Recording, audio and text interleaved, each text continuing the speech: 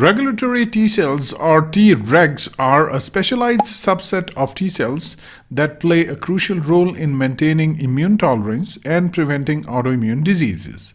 In this video, we will explore the structure and the functions of Tregs in more detail.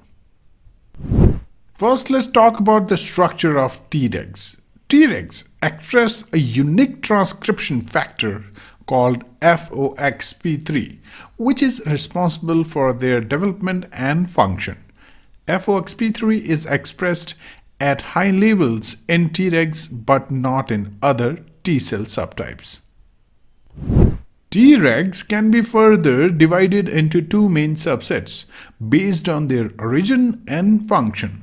Natural Tregs or anti-Tregs develop in the thymus and are responsible for maintaining peripheral immune tolerance. Induced Tregs or iTregs develop from naive T cells in peripheral tissue and play a role in controlling inflammation.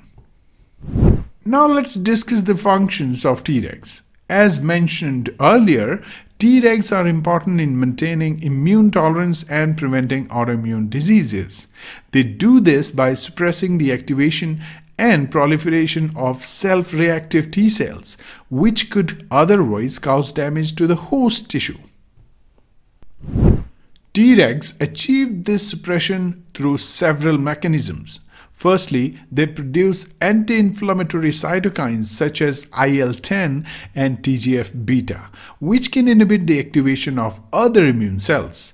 They can also directly kill activated T cells through a process called cytolysis.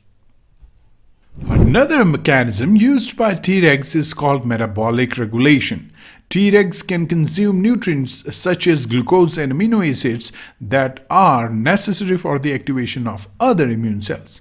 This deprives these cells of energy they need to proliferate and cause inflammation. Tregs can also modulate the activity of dendritic cells, which are important for initiating immune response. By suppressing the activation of dendritic cells, Tregs can prevent the activation of other immune cells and promote immune tolerance. Finally, Tregs have been shown to play a crucial role in regulating cancer and infections. By suppressing the activity of immune cells that would otherwise target tumor cells or pathogens, Tregs can prevent immune-mediated damage to host tissues and promote immune tolerance.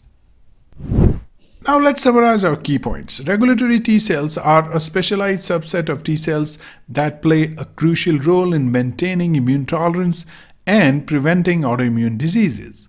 They achieve this through several mechanisms, including the production of anti-inflammatory cytokines, direct killing of activated T cells, metabolic regulation, modulation of dendritic cells, and control of cancer. Thank you for watching this video on the structure and the functions of regulatory T cells. We hope you found it informative and educational. If you have any questions or comments, please feel free to leave them in the comment sections below. We'll meet in the next video. Till then, take care.